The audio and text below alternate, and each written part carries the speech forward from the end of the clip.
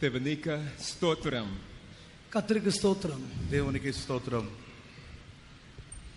Unga Mateo, Erika Nan Sandoshama, Erika Rain. நீங்கள் எல்லாம் சந்தோஷமா இருக்கிறீங்களா? మీరందరూ సంతోషంగా ఉన్నారా? And I bring greetings from everyone in San Francisco and in California and in the US. California, San Francisco மற்றும் முழு அமெரிக்காவிலிருந்து அங்க இருக்கதான கர்த்தருடைய பிள்ளைகளிருந்து வாழ்த்துக்களை தெரிவிக்கிறேன். అమెరికా దేశంలో ఉన్నటువంటి శాఖ స్థలాలన్నిట్లో నుండి మీకు మా యొక్క శుభములను తీసుకొచ్చి ఉన్నాము. Praise God. Shall we turn to Psalm 11 verse 5? சங்கீதம் 11ஆம் சங்கீதத்துக்காக நம்முடைய வேதாகமத்தை திருப்போம். 11వ కీర్తనకు మన ధ్యానాన్ని తిప్పుదము.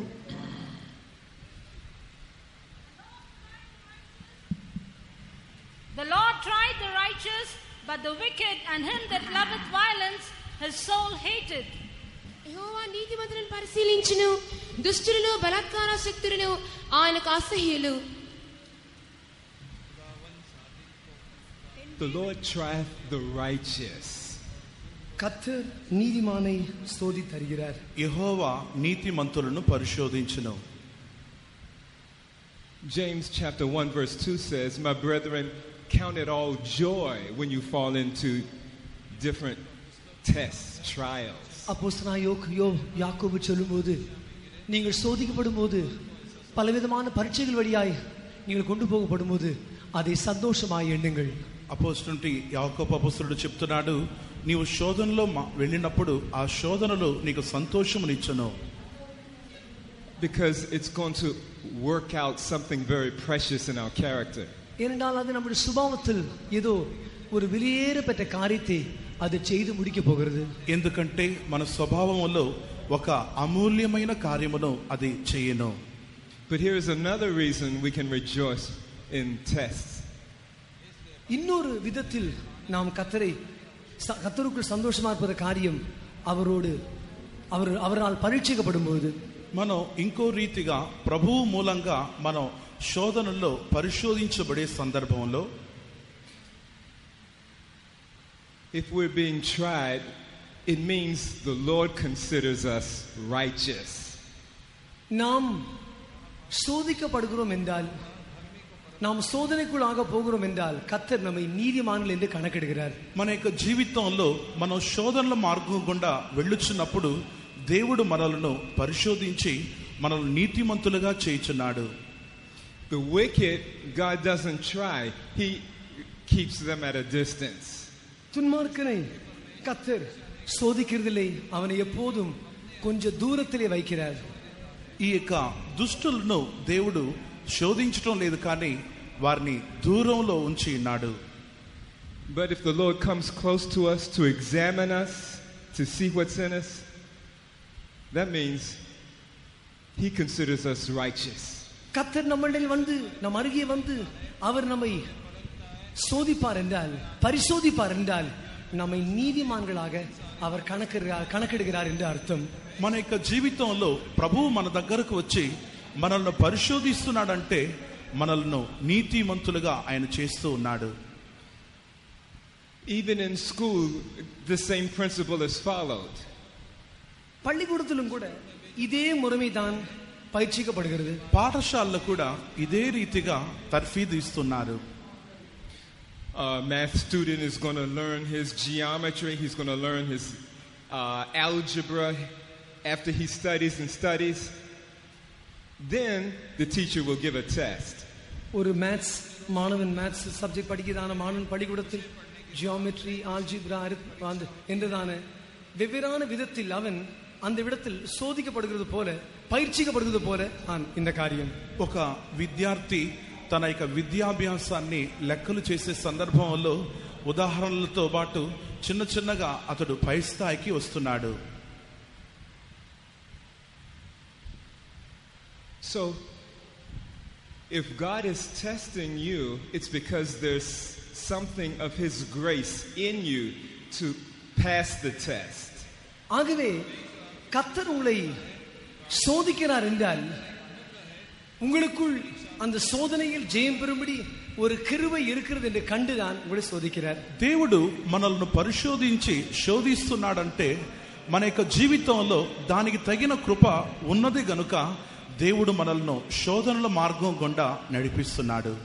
God only tests the righteous. You cannot find any place in the Bible where God tested a wicked man. கர்த்தர் நீதிமான்களை மாத்திரம் சோதித்து அறிகிறார்.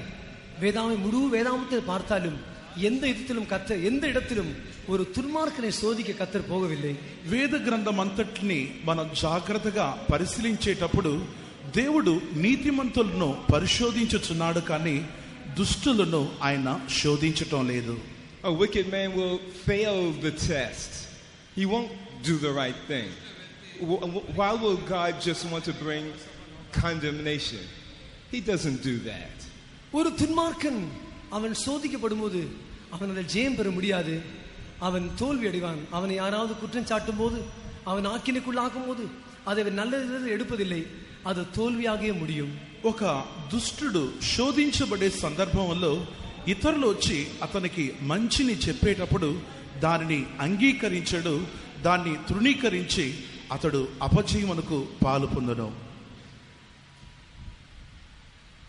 Let's take a look at Hezekiah here in 2 Kings chapter 18 verses 5 and 6.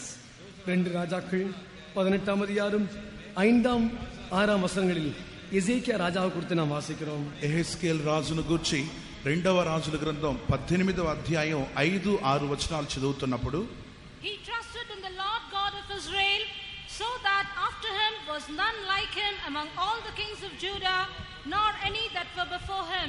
For he clave to the Lord and departed not from following him, but kept his commandments which the Lord commanded Moses. అతని ఇశ్రాయేలు దేవుడైన యెహోవా యందు విశ్వాసం ఉంచినవాడు, అతని తర్వాత వచ్చిన యూదా రాజులలోను అతని పూర్వీకులైన రాజులలోను అతనితో సమమైన వాడు ఒకడునూ లేడు. అతని యెహోవాతో హత్తుకొని ఆయన వెంబడించుటలో వెనుక తీయక ఆయన మోషేకు ఆజ్ఞాపించిన ఆజ్ఞలన్నిటినీ గైకొనుచుండెను. அவனுக்கு பின்னும் அவனுக்கு முன்னும் இருந்த யூதாவின் ராஜாக்களில் எல்லாம் அவனைப் போல் ஒருவனும் இருந்ததில்லை. அவன் கர்த்தரை விட்டு பின்வாங்காமல் அவரை சார்ந்திருந்து கர்த்தர் மோசேக்கு கற்பித்த அவருடைய கற்பனைகளை கைக்கொண்டு நடந்தான். Hezekiah trusted God and the grace of God was upon him. எசேக்கியா கர்த்தர் மேல் சார்ந்திருந்து நம்பிக்கையா இருந்தான். ஆகவே கர்த்தருடைய கிருபை அவன் மேல் இருந்தது. హిజ్కియా అయితే దేవుణ్ణి హత్తుకొని ఆయనతో పాటు ఉండెను. దేవుని కృప అతనికి తోడుగా ఉండినది. He had the word of God inside of him. அவனுக்குள் கர்த்தருடைய வசனம் இருந்தது. అతని యందు దేవుని వాక్యం ఉండెను. Shall we turn to 2 Chronicles 32 verse 31? 2 நாளாகமம் 32ஆம் அதிகாரம் 31ஆம் வசனத்தினுடைய வேதாங்கத்தை திருப்புவோம். రెండవ దినవృత్తాంతముల గ్రంథం 32వ అధ్యాయానికి 31వ వచనానికి మన యొక్క ధ్యానార్థమును గమనార్థమును తిప్పుదము. Howbeit in the business of the ambassadors of the princes of Babylon, who sent unto him to inquire of the wonder that was done in the land, God left him to try him, that he might know all that was in his heart. అతని దేశం ఆశ్చర్యంగా వృద్ధి నొందుటను గూర్చి విచారించి తెలుసుకొనుటకై బబులోను అధిపతులు అతని యొద్దకు పంపిన రాయబారుల విషయంలో అతని శోధించి అతని హృదయంలోని ఉద్దేశమంతయు తెలుసుకొనవలెనని దేవుడు అతని విడిచిపెట్టెను. ஆகிலும் பாபிலோன் பிரபுக்களின் ஸ்தானாபதிகள் தேசத்திலே நடந்த அற்புதத்தை கேட்க அவனிடத்துக்கு அனுப்பப்பட்ட விஷயத்தில் அவன் இருதயத்தில் உண்டான எல்லாவற்றையும் அறியும்படி அவனை சோதிக்கிறதற்காக தேவன் அவனை கைவிட்டார்.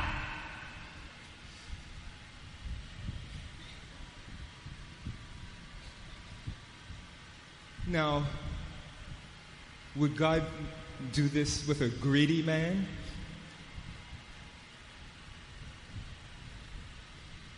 No. God wanted to see what was in his heart. இவனுக்குள் கர்த்தர் இதை இப்படி ஒரு காரியம் சோதிப்பாரோ, அவனுக்குள் என்ன இருந்தது என்பதை கர்த்தர் அறியும்படியாக கர்த்தர் விரும்பினார். ఇతని యొక్క జీవితంలో ఏమీ లేదని ప్రభు తెలుసుకొని ఉన్నాడు. దాన్ని శోధించడానికి ప్రభు ప్రారంభించిరి. Hezekiah should have, would have, could have passed the test. எசேக்கியா ராஜா அவன் அவன் சோதனையில் ஜெயம் எடுத்திருக்க முடியும், அவனால் ஜெயம் எடுக்க முடியும். హిజ్కియా రాజు యొక్క జీవితంలో అతడు ఈ శోధనలలో అతడు జయం పొందడానికి అతనికి సాధ్యమే. In Genesis chapter 22, we read about God testing Abraham. ஆதியாகமம் 22ஆம் அதிகாரத்தில் கர்த்தர் ஆபிரகாமை சோதிக்கிறது குறித்து நாம் வாசிக்கிறோம். ఆదికాండం 22వ అధ్యాయంలో దేవుడు అబ్రహామును పరిశోధించినటువంటి విషయాన్ని చూడవచ్చును. God spoke about Abraham saying, I know him. I know he will command his family after him, that I can bring upon him that which I have promised. கர்த்தர் ஆபிரகாமை குறித்து சொல்லும்போது, நான் அவனை குறித்து என்ன வாக்குத்தத்தம் செய்தனோ அதை నెరవేర్చినది కర్తర్ சரியாக அவனை குறித்து அறிந்திருந்தார். అబ్రహామును గురించి చెప్పేటప్పుడు నేను ఏదైతే ఆజ్ఞాపించుతునో దాన్ని అతడు చేసి ఉన్నాడు. Remember, God tests the righteous, but the wicked he knoweth afar off. நீங்கள் அறிந்து கொள்ளுங்கள், கர்த்தர் நீதிமானை சோதித்து அறிகிறார், ஆனால் துன்மார்க்கனையோ அவர் துன்மார்க்கனுக்கு தூரமாக இருக்கிறார். మీరు గుర్తెరగండి, యెహోవా నీతిమంతులను పరిశోధించును, దుష్టులను ఆయన దూరముగా ఉంచును. It was a hard test. అది ఒక కఠినమైన పరీక్ష இருந்தது. ఇది ఒక కఠినమైనటువంటి పరీక్ష. God said, offer up your son Isaac on the altar. கர்த்தர் அவனை பார்த்து சொல்லும்போது, பலிபீடத்தின் மேல் உன்னுடைய కుమారునాகிய ஈசாக்கை బలిயிடுவாயாக. దేవుడు అబ్రహాముతో చెప్పాడు, నీ యొక్క ఏకైక కుమారుని నాకని ఇస్సాకును బలి అర్పించమన్నాడు. But God knew that Abraham should have, could have, and would have passed the test. கர்த்தர் ஆபிரகாமுக்கு தெரியும், அவன் அந்த சோதனையில் ஜெயம் எடுத்திருக்கலாம், ஜெயம் எடுப்பான், ஜெயம் அவனால் எடுக்க முடியும் என்பதை அவர் அறிந்திருந்தார். యెహోవాకు తెలుసు, అబ్రహాము ఈ శోధనలో అతడు జయము పొంది అతడికి విజయం దొరుకుతుందని. Praise be to God. Abraham did pass the test. கர்த்தருக்கு ஸ்தோத்திரம், ஆபிரகாம் சோதனையில் ஜெயம் பெற்றான். దేవునికి స్తోత్రం, అబ్రహాము ఈ యొక్క పరిశోధనలో జయము పొందెను. Let this be your testimony. Let this be my testimony. அதுதான் உங்களுடைய சாட்சியம் என்னுடைய சாட்சியாய் இருக்க வேண்டும். ఇదే మీ యొక్క సాక్ష్యము నా సాక్ష్యమై ఉండాలి. The Lord is building up a glorious government at this time. கர்த்தர் இந்த நாட்களில் ஒரு மகிமையான ஆளுகை அரசாங்கத்தை கர்த்தர் கட்டி எழுப்பிக் கொண்டிருக்கிறார். ఈ దినముల్లో దేవుడు ఒక మహిమకరమైనటువంటి పరిపాలనను ఆయన మన మధ్యలో చేయుచున్నాడు. When the Lord rules over everything, when the kingdoms of this world become the kingdom of God, he wants you and me to rule with him. எப்போது இந்த சகல உலகத்தின் ராஜ்யங்கள் கர்த்தருடைய ராஜ்யங்களாய் மாறுமோ அப்போது அவரோடு கூட சேர்ந்து நாம் ఆளுగை చేయ வேண்டும் என்பதை அவர் విரும்புகிறார். ఈ లోక రాజ్యములన్నీ కూడా దేవుని రాజ్యముగా ఎప్పుడైతే మార్చబడుతుందో, స్థాపించబడుతుందో ఆ సందర్భంలో మనము ఆయనతో కూడా ఏలుబడి చేయబోచున్నాము. He's giving you and I his character through Jesus Christ, by his grace. அவருடைய கிருபையினால் உங்களுக்கும் எனக்கும் அவருடைய சுபாவத்தை தந்து அவர் சுபாவத்தை தருகிறார். ఆయన తన కృపను నీకు నాకు ఆయన స్వభావంగా ఆయన ధరించుచున్నాడు. And therefore he will test his work. ஆகவே அவர் பரிசோதிப்பார், இந்த உலகத்தை பரிசோதிப்பார். ఆయన పరిశోధించను, ఈ లోకాన్ని కూడా ఆయన పరిశోధించబోచున్నాడు.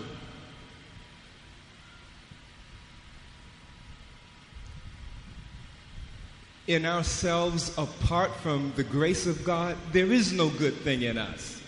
நம்முடைய జీవితంలో பார்க்கும்போது கர்த்தருடைய கிருபை தவிர நம்முடைய జీవితంలో ஒரு நன்மையும் இல்லை. మన యొక్క జీవితాన్ని పరిశీలించి చూచేటప్పుడు దేవుడు మనకి ఇవ్వడానికి మన జీవితంలో దేవునికి సన్నిహితంగా ఏదీ మనలో లేదు. Therefore God has given us all things that pertain unto life and godliness. ஆகவே கர்த்தர் ஜீவனுக்கும் தேவபக்திக்கு ஏற்றதான எல்லாவற்றை கர்த்தர் நமக்கு தந்திருக்கிறார். కావున జీవమునకును దైవ భక్తికి కావలసినటువంటి సకల ఆశీర్వాదాలను ప్రభు మనకిచ్చి ఉన్నారు. We're only sinners saved by God's grace. நாம் கர்த்தருடைய கிருபையினால் ரட்சிக்கப்பட்டு பாவிகளா இருக்கிறோம். మనము దేవుని కృప మూలంగా రక్షింపబడి మనం ఆయన యందు ఉన్నాము. Jesus alone is righteous, but he became sin so that we could become the righteousness of God as long as we are in him. இயேசு மாத்திரம்தான் நீதிபரராய் இருக்கிறார். ஆனால் அவர் நமக்காக பாவமாயி நம்மை நீதிமான்களாக்கி நம்ம எல்லாவரும் அவருக்கு சொந்தமாக மாற்றினார். యేసుక్రీస్తు మాత్రమే నీతిమంతుడై ఉన్నాడు. ఆయన మన నిమిత్తమై తన్ను తానే రిక్తునిగా చేసుకొనేసి మన యొక్క దుర్నీతిని ఆయన ద్వారా నీతిగా మార్చి ఉన్నాడు. It's Christ in you, the hope of glory, who's able to overcome every test. மகிமையின் நம்பிக்கையாகிய கிறிஸ்து உங்களுக்குள் இருக்கபடினால் நீங்கள் எல்லா சோதனைகளிலும் பரிசோதனைகளிலும் நீங்கள் ஜெயம் பெறுகிறீர்கள். మహిమకు నిరీక్షణకర్త అయినటువంటి ప్రభువు మీతో ఉన్నాడు గనుక పరిశోధనలు అన్నిట్లో మీరు జయము పొందుదురు. When Jesus was on earth, he overcame every trial, every test. கர்த்தராகிய இயேசு கிறிஸ்து இந்த உலகத்தில் ஜீவித்த போது జీవిత నాட்களில் எல்லா சோதனைகளையும் పరీక్షகளையும் அவர் మేర్కొండాர். ప్రభు అయిన యేసుక్రీస్తు ఈ భూలోకంలో జీవిస్తున్న సందర్భంలో అనేక పరీక్షలలో శోధనల్లో ఆయన విజయాన్ని సాధించి ఉన్నారు. God is very confident that Jesus in you will overcome every trial, every test. கர்த்தருக்கு நம்மையில் இருக்க நம்பிக்கை என்னவென்றால் கிறிஸ்து நமக்கு இருக்கபடினால் நமக்கு விரோதமாக வருகிற எல்லா போராட்டங்கள் పరీక్షகளில் நாம் ஜெயம் பெற முடியும் என்பதே. మన యొక్క జీవితంలో క్రీస్తు కలిగినటువంటి నిరీక్షణ ఏదనగా క్రీస్తు అన్ని విషయాల్లో మనకు జయమును అనుగ్రహించును అన్నదే మన నిరీక్షణ. God doesn't have any confidence in us in the flesh. கர்த்தர் நம்மேலையோ நம்முடைய மாம்சத்தின் மேல் அவருக்கு நம்பிக்கை இல்லை. మన యొక్క శరీరాన్ని గూర్చి దేవునికి ఒక నిరీక్షణ ఉన్నది. That's why even we are encouraged and exhorted to have no confidence in the flesh. ஆகவே தான் நமக்கு கொடுக்கப்பட்டதான புத்திமதியும் వసనమానது எந்த మాంసத்தின் மேல் நாம் సార్ந்து இருக்க కూடாదు. అందువలన మనకు బోధించేటువంటి ఈ యొక్క సత్యవాక్యములు అన్నది ఏ శరీరాలను మనం ఆనుకొని జీవించటం లేదు. But we can have full confidence in Jesus Christ. ஆனால் கர்த்தராகிய இயேசு கிறிஸ்துவின் மேல் நாம் முழு நம்பிக்கையாய் இருக்க முடியும். మనము ప్రభు అయిన యేసుక్రీస్తు మూలముగా ఆయన ద్వారా పూర్తి నిరీక్షణను ఉంచవచ్చును. The Father has confidence in his work of grace. பிதாவானவர் தம்முடைய கிருபையின் கிரியின் மேல் அவர் நம்பிக்கை உள்ளவராக இருக்கிறார். తండ్రి అయినటువంటి దేవుడు తన కృప విషయమై నిరీక్షణ కలిగి ఉన్నారు. The Father has full confidence in his word, which is able to build you up and give you an inheritance among all them that are sanctified. பிதாவானவர் அவர் உங்கள் மேல் தம்முடைய வசனத்தின் மேல் முழு நம்பிக்கையா இருந்து அந்த வசனத்தின் மூலமாய் நாம் சுத்திகரிக்கப்பட்டு சுதந்திரவாளிகளாய் மாற வேண்டும் என்பது அவருடைய முழு నమ్మకయా இருக்கிறது. తండ్రి అయినటువంటి దేవునికి ఆయన వాక్యము గూర్చినటువంటి పూర్ణమైనటువంటి నిరీక్షణ మూలంగా వాక్యం ద్వారా ఆయనకు పరిపూర్ణమవుతామని నిరీక్షణ ఉన్నది. Therefore God is sure that you will overcome every test, every trial. ஆகவே நீங்கள் உங்களுக்கு விரோதமாக வருகிற எல்லா சோதனைகள் பரீட்சைகளில் நீங்கள் மேற்கொள்ள முடியும் என்பதை கர்த்தர் నిశ్చయిத்திருக்கிறார். మీ జీవితంలో మీ ముందున్నటువంటి శోధనలకు పరీక్షలకు జయమున్నదని చెప్పి మీరు జయించగలరని ప్రభు విశ్వసించి ఉన్నారు. That's why God tries the righteous, but the wicked he won't try. ஆகவே தான் கர்த்தர் நீதிமான்களை சோதிக்கிறார், ஆனால் துன்மார்க்கரையோ அவர் சோதிப்பதில்லை. కావున యెహోవా నీతిమంతులను పరిశోధించుచున్నాడు, దుర్మార్గులనైతే దుష్టులనైతే దూరం నుండి ఆయన పరిశీలించుచున్నాడు. This test that God brought on Abraham was a fiery test. கர்த்தர் ஆபிரகாம் மேல் கொண்டு வந்த இந்த பரீட்சையானது ஒரு అగ్నిమయமான పరీక్ష இருந்தது. ఈ యొక్క విషయం అనేది ఒక అగ్ని లాంటి పరీక్షగానే కనబడుచున్నది. Abraham was commanded to slay his son and then offer him up as a burnt offering. Abraham தன்னுடைய குமாரனை பலி செய்து அவன் ஒரு சர்வாங்க தகனபலியாய் இடும்படி அவன் కత్తరాల్ కట్టలేయబడుகிறான். దేవుని చేత అతనికి హెచ్చరిక ఇవ్వబడినది గాను నీ ఏకైక కుమారుని నాకు దహన బలిగా అర్పించమని ప్రభువు చెంత నుండి సెలవు పొందినవాడు. Hezekiah went through a blessing test. I call it a blessing test. எசேக்கியாவுக்கு வந்ததான ஆசீர்வாதமானது, சோதனையானது, పరీక్షயானது ஒரு ఆశీర్వదించబడ్డ పరీక్ష இருந்தது. ఇస్కియా యొక్క జీవితానికి వచ్చిన పరీక్ష అన్నది ఒక ఆశీర్వాదంతో కూడినటువంటి పరీక్షగా నిలబడినది. The ambassadors from Babylon came to Hezekiah. Babylon ప్రభువులు ఎసేకియాவை சந்திக்கும்படி வந்தார்கள். బబులోనులో ఉన్నటువంటి అధిపతులు ఇస్కియాను దర్శించడానికి వచ్చిరి.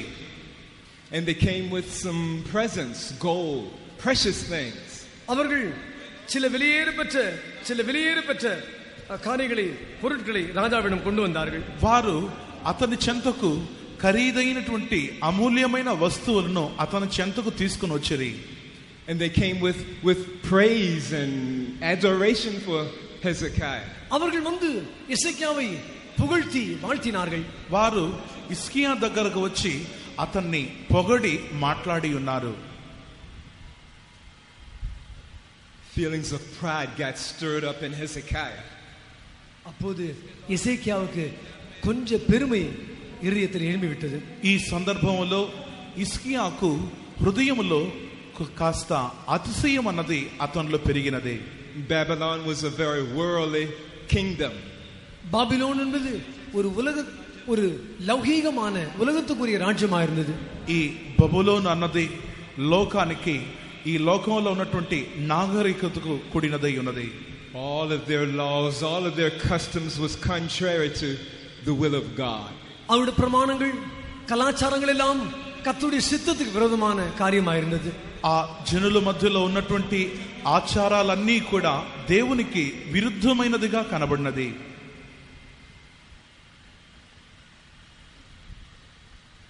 Both kinds of tests God uses here in our lives. நம்முடைய జీవితంలో కూడా కర్తర్ ఈ విధమాయి రెండు విధமான పరీక్షలు కూడా కర్తర్ கொண்டு போகிறார். మన జీవితంలో కూడా దేవుడు రెండు విధములైనటువంటి పరీక్షల మార్గం గుండా ఆయన మనల్ని నడిపించును. Some are beaten, some are cast out because of their faith in Jesus Christ. சிலர் கர்த்தராகிய இயேசு கிறிஸ்துவின் மேல் தாங்கள் வைத்த விசுவாச நிமித்தமாய் అడికப்படுகிறார்கள், துரத்தப்படுகிறார்கள், அவர்கள் புறக்கணிக்கப்படுகிறார்கள். కొన్ని సందర్భములు అయితే యేసుక్రీస్తును ఎరిగినటువంటి ఆ విశ్వాసపు ఆ మేరకు వారు క్రీస్తు ఆ యొక్క ప్రభువును అంగీకరించినందువల్ల తరుమబడుచు వారు దూరముగా తరిమివేయబడుచున్నారు. Some Christians are prospered. They have plenty of money. சில கிறிஸ்தவர்கள் நல்ல செழிப்பாய் காணப்படுகிறார்கள், ஏராளமான பணம் அவர்கள் கையில் இருக்கிறது. కొంతమంది క్రైస్తవులు డబ్బులు చేతి నిండా ఉండి వారి యొక్క జీవితంలో సమృద్ధి అయినటువంటి సస్యశ్యామలంగా కనబడుచున్నారు. Some have good positions in the world. சிலருக்கு ఉలగத்தில் நல்ல పదవిகளும் ఉంది. ఈ కొంతమందికి లోకంలో ఒక మంచి స్థాయి కూడా ఉన్నది. But what does it profit to gain the whole world and then lose your own soul? ஆனால் முழு உலகத்தையும் நீங்கள் ஆதாயப்படுத்தி உங்களுடைய ఆత్మவை నష్టపడిனால் உங்களுக்கு లాభం என்ன?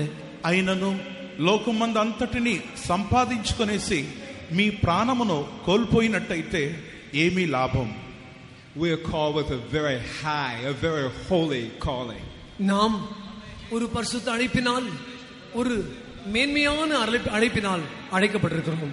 మనము ఒక శ్రేష్టమైన పిలుపు చేత, పరిశుద్ధమైన పిలుపు చేత మనం పిలువబడి ఉన్నాము. We are called to have the privilege to sit with Jesus on his throne, even as he sat down with his Father on his throne. கர்த்தராகிய இயேசு கிறிஸ்து தம்முடைய தகப்பனோடு சிங்காசனம் வீற்றிருந்தது போல நாமும் கூட அவரோடு கூட సింహాసనం వీற்றுకుముడి நம்மை అడిగితిరుக்கிறார். తండ్రి అయినటువంటి సింహాసనములో యేసుక్రీస్తు కూర్చున్న విధంగా మనము కూడా కూర్చున్నట్టు కొరకు పిలువబడి ఉన్నాము. Esau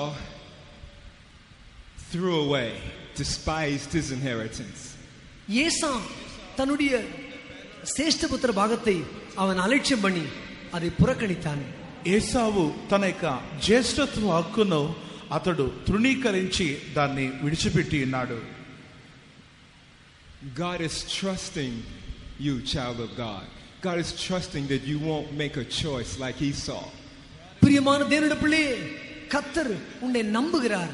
நீ ஏசாவை போல் புறக்கணிக்க மாட்டாய், அலட்சியம் பண்ண மாட்டாய் என்பதை கர்த்தர் உன்மேல் நம்பிக்கை வைத்திருக்கிறார். ప్రియమైన దేవుని బిడ్డలారా, మనల్ని దేవుడు నమ్మి ఉన్నాడు. ఏసావలే మన జ్యేష్ఠత్వ హక్కును త్రోసివేయమని ప్రభు తెలుసుకుని ఉన్నాడు. Shall we turn to Job 23 verse 10? యోబు 23వ అధ్యాయం 10వ వచనத்தை நாம் வேதாமத்தை திருப்புவோம். యోబు గ్రంథం 23వ అధ్యాయం 10వ వచనాన్ని తిరుపుదము. నేను నడుచు మార్గం ఆయనకు తెలియను, ఆయనను శోధించిన తర్వాత నేను సువర్ణము వలె కనబడుదును. But he knoweth the way that I take. When he hath tried me, I shall come forth as gold.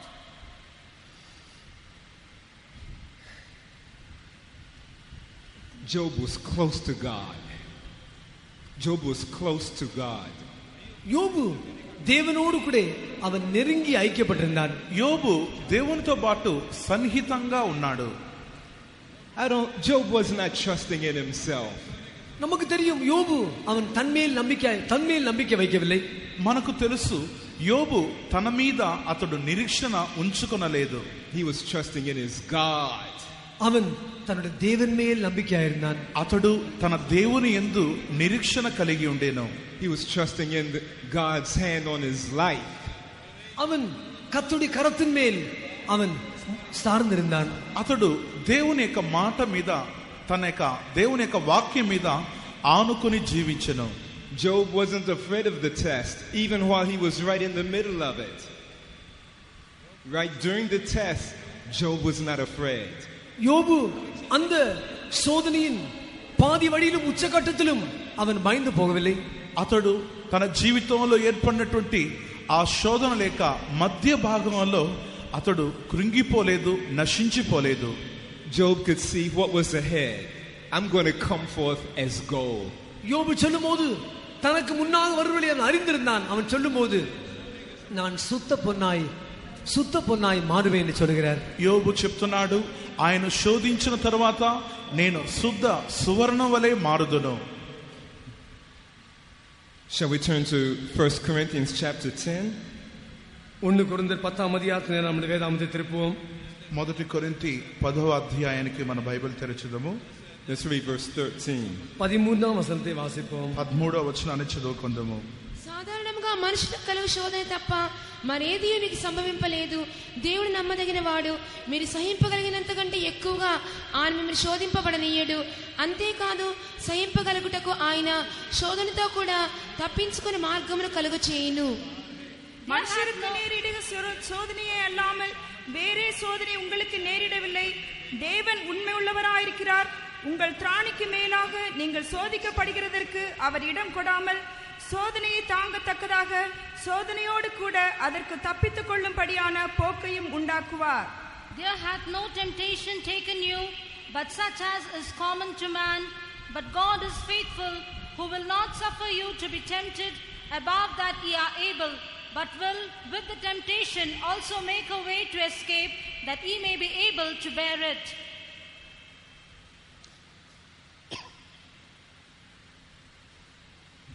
This is written to the Corinthian believers. இது కొరింథీ విశ్వాసీయులకు ఇది எழுதப்பட்டது. ఈ మాట కొరింథీ విశ్వాసులకు చెప్పబడుచున్నది.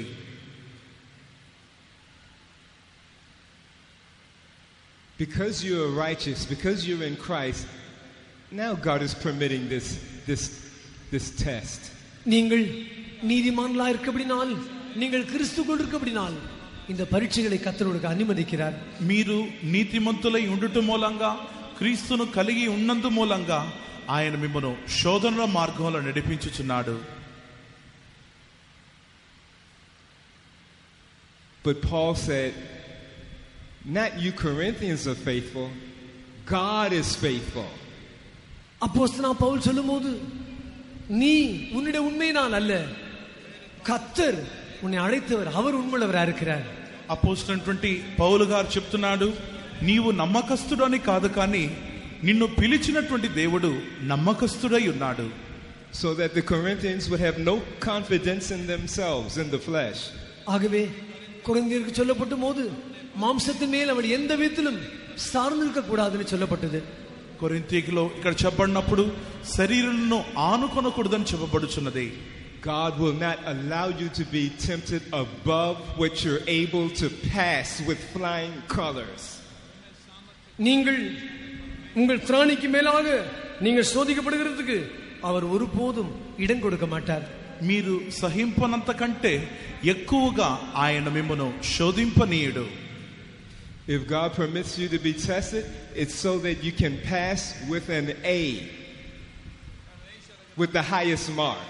நீங்கள் கர்த்தர் நீங்கள் சோதிக்கப்பட்டு நீங்கள் அந்த சோதனை தாங்கத்தக்கதாக சோதனை கர்த்தர் தந்து அந்த சோதனைகள் நீங்க ஜெயிப்பது மேலான மதிப்பெண்கள் எடுத்து ஜெயிக்கும்படி கர்த்தர் உதவி செய்வார். శోధనలను సహించి శోధనల నుండి తప్పించుకోవడానికి కూడా ఆయన మార్గము చూపును. God is right there in the test. அந்த சோதனையில் அந்த இடத்தில் கர்த்தர் அங்கே இருக்கிறார். ఆ శోధన సమయంలో ఆ సందర్భంలో కూడా ప్రభువు ఉన్నాడు. Making sure the test is not too hard. அந்த சோதனை கடினமான சோதனை அல்ல என்பதை அவர் வலியுறுத்தும்படியாய் அந்த இடத்தில் அவர் இருக்கிறார். ఆ కఠినమైనటువంటి శోధన సమయాలలో మనల్ని ధైర్యపరచుటకు ప్రభు అక్కడ ఉన్నారు. And God is faithful. Christ is with you. கிறிஸ்து உனக்கு கொடுக்கபடினால் தேவன் உண்மையுள்ளவராக இருக்கிறார். క్రీస్తు నిన్ను శోధనల నుండి విజయవంతునిగా మార్చుటకు ప్రభు నీతో ఉన్నాడు. To bring you through. உன்னை இன்னும் నిశ్చయப்படுத்தி ఉறுதிப்படுத்தும்படியாய் ఆయన నిన్ను ఇంకా అత్యధికంగా నీ జీవితంలో శోధనను గెలుస్తావనేటువంటి నిశ్చయిత నీకు పుట్టించును. Shall we turn to Revelation chapter 20? வெளிப்படுத்தின விசேஷம் 20ஆம் மதியத்தினராக நம்முடைய வேதாந்தத்தை திருப்புவோம். ప్రకటన గ్రంథం 17వ అధ్యాయానికి మన Bible తిప్పుదాము. 20. This is speaking about the millennium. இது 1000 வருஷ அரசாட்சியை குறித்து பேசுகிறது. ఈ యొక్క అధ్యాయంలో 1000 ఏళ్ల పరిపాలన గురించి చెప్పబడుచున్నది. And we see a test that's going to test everyone on the earth.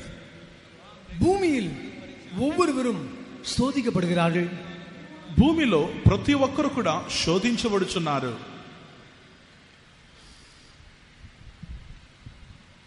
From this, I think we can get some encouragement of God's great faithfulness to you and me today. இதிலிருந்து உங்களுக்கும் எனக்கும் உங்கள் மேலும் என் மேலும் கர்த்தர் வைக்கிறதான உண்மையை குறித்து நாம் இன்று నిశ్చయిత కొడలాం. మన యొక్క జీవితంలో మీ జీవితంలోనూ నా జీవితంలోనూ మనలో ఉన్నటువంటి నిశ్చయితను ఈ దినం ప్రభు ముందు ఉంచున్నాడు.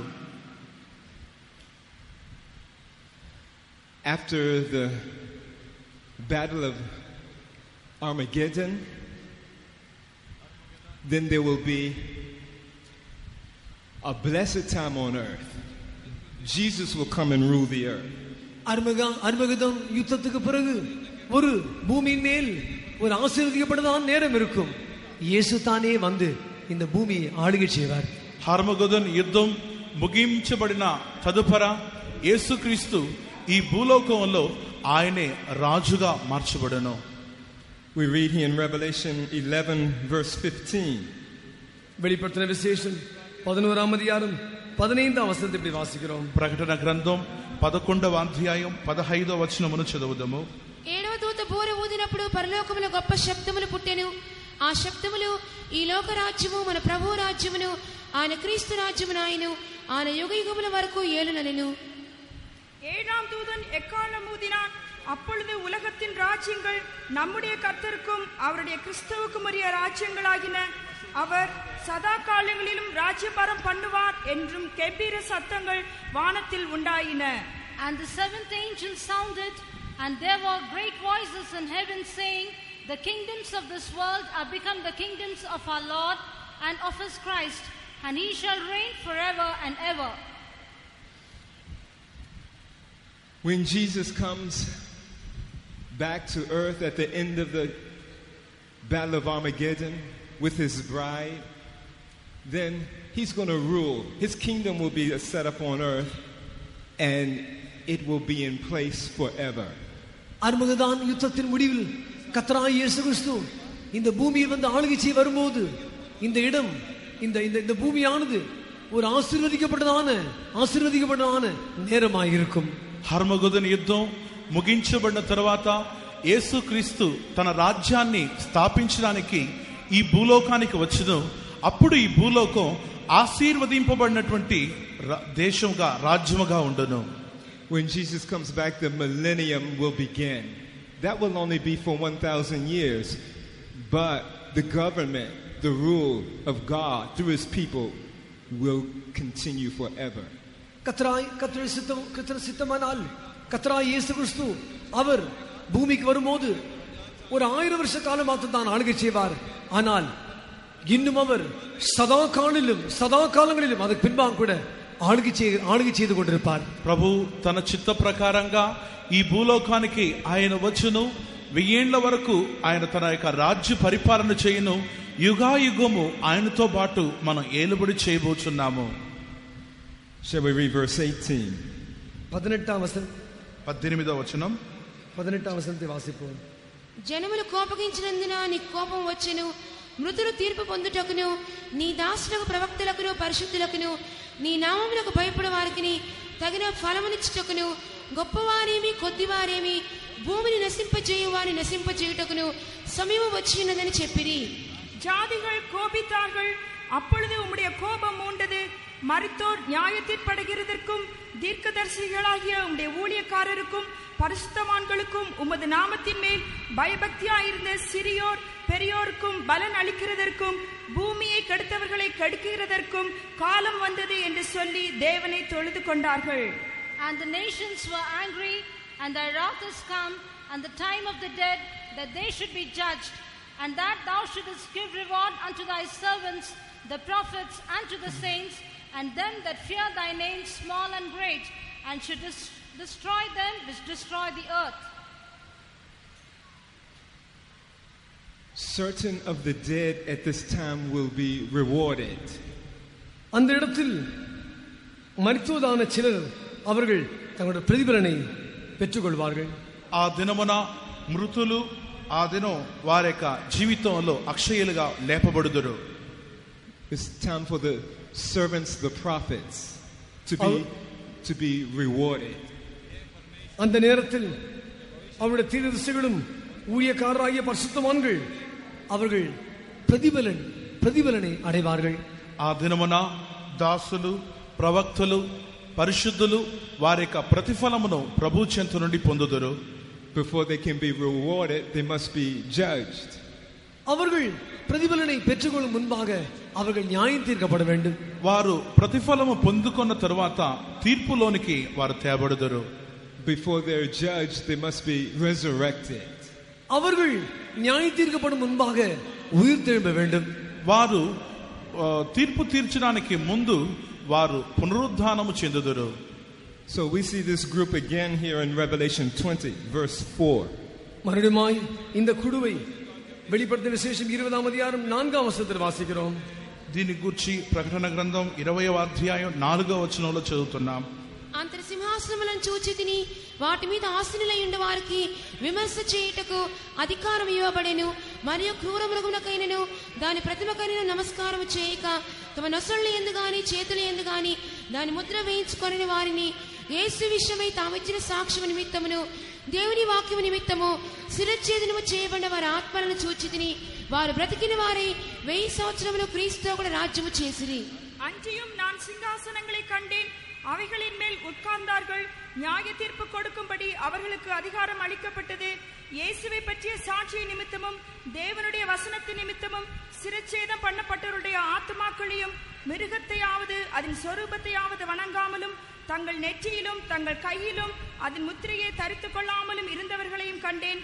அவர்கள் உயிர்த்து கிறிஸ்துவுடனே கூட 1000 வருஷம் அரசாண்டார்கள். And I saw thrones, and they sat upon them, and judgment was given unto them. And I saw the souls of them that were beheaded for the witness of Jesus and for the word of God, and which had not worshipped the beast, neither his image, neither had received his mark upon their foreheads or in their hands. And they lived and reigned with Christ 1,000 years. This group is including the church, the overcomers. It's including the tribulation martyrs. It's including the 2 witnesses. It's including the Old Testament saints. And it's including martyrs from all times. இது இந்த குழுவானது மணமாட்டி சபையும் உபத்திர காலத்து பரிசுத்தவான்கள் 2 சாட்சிகள் எல்லா நேரத்திலும் எல்லா பழைய நாட்டில் காணப்படுதான உபத்திரப்பட்டதான அந்த ரத்த సాక్షిகளும் இந்த కుழு சேர்க்கிறது. ఈ యొక్క సందర్భంలో యేసుక్రీస్తు యొక్క సాక్ష్యం నిమిత్తం శిరచ్ఛేదం చేయబడినటువంటి వారును ఇంకా 2 సాక్షులను మహిమ కలిగినటువంటి సంఘమును ఆ స్థలంలో పోగు చేయబడుదురు. Shall we read 5 and 6? 5 6 వచనங்கள். 5వ వచనం.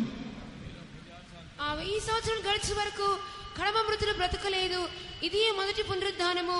ఈ మొదటి పునరుద్ధానములో పాల్గొనేవారు ధన్యులలో పరిశుద్ధులై ఉందరు. ఇట్టి వారి మీద రెండో మరణమునకు అధికారం లేదు. மரணமடைந்த மற்றவர்கள் அந்த 1000 வருஷம் முடியும் அளவும் உயிரடையவில்லை. இதுவே முதலாம் உயிர்த்தெழுதல். But the rest of the dead lived not again until the 1,000 years were finished. This is the first resurrection.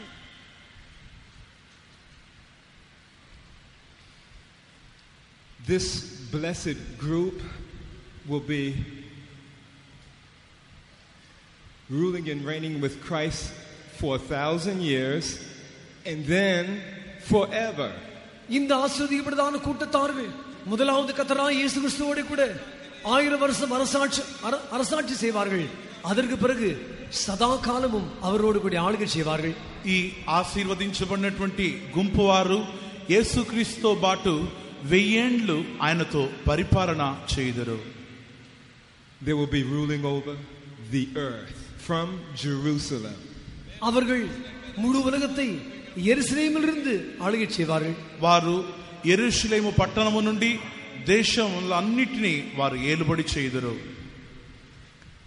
During the 7 years previous to this, during the Great Tribulation, there'll be 144,000 Jews who will be sealed, who go through the tribulation and live into this millennium.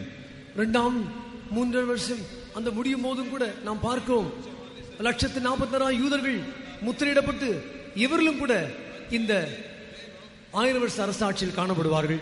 ఆ 7 సంవత్సరములు రెండవ మహా 3.5 సంవత్సరం శ్రమల కాలములో యూదులు 144,000 మంది ఆ శ్రమలో పోగు చేయబడుదురు.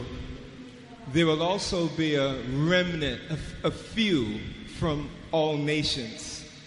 They also will, by God's mercy, enter into the millennium. அது மாத்திரமல்ல, எல்லா ஜாதிகளில் இருந்தும் ஒரு கூட்டத்தார், ஒரு மீதியான ஒரு கூட்டத்தார் கர்த்தருடைய இரக்கத்தினால் அவர்களும் கூட இந்த ஆளுகைக்குள் இந்த 1000 வருஷ அரசாட்சியில் சேர்க்கப்படுவார்கள். ఆ సందర్భంలో ప్రతి జనములో నుండి శేషించబడినటువంటి వారు 1000 ఏండ్లు క్రీస్తుకు ఏలుబడి చేయడానికి పోగు చేయబడుదురు. That tribulation will be very great. அந்த உபத்திர காலம் ஒரு மகா உபத்திர காலமா இருக்கும். ఆ శ్రమలన్నది మహాశ్రమలుగా పేర్కొనబడుచున్నది. Jesus said, except those days were shortened, no flesh would be saved. But for the elect's sake, it will be short.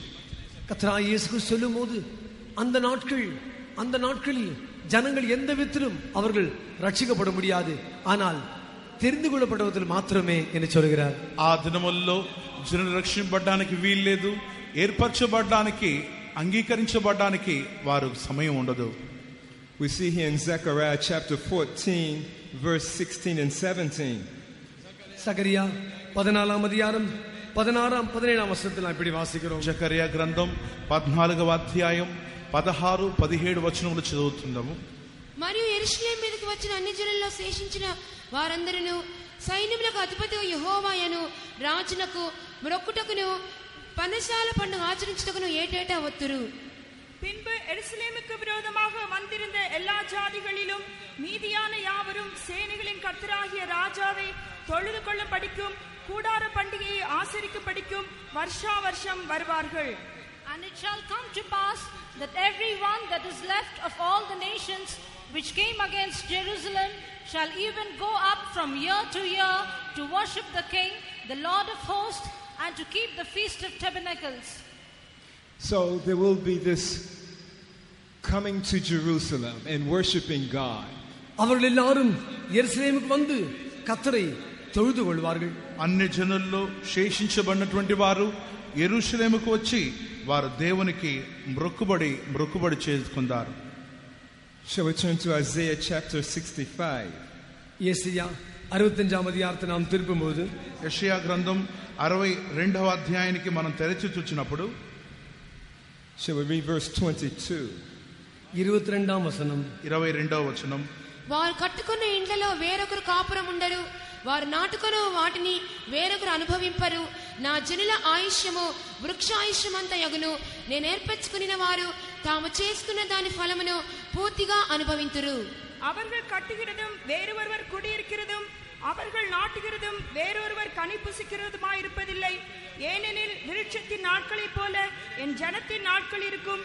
நான் தெரிந்து கொண்டவர்கள் தங்கள் கைகளின் கிரியையை நெடுநாளாய் அனுபவிப்பார்கள். They shall not build and another inhabit, they shall not plant and another eat.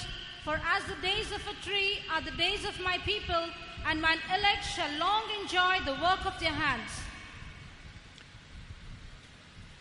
As the days of a tree are the days of my people. விருட்சத்தின் நாட்கள் எப்படி காணப்படுமோ அதே போல என் ஜனங்களின் நாட்கள் காணப்படும் என்று சொல்கிறார். నా జనులకు ఆయుష్ వృక్షమునకు ఎలా దీర్ఘాయువు ఉండునో అదే విధంగా నా జనులు ఆయుష్ దీర్ఘాయువుగా ఉండును. Trees live for hundreds of years.